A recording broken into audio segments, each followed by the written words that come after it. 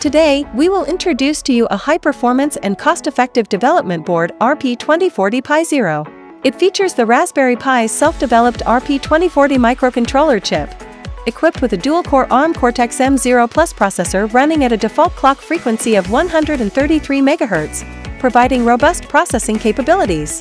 16 MB of onboard flash memory ensures you have sufficient memory to handle various tasks.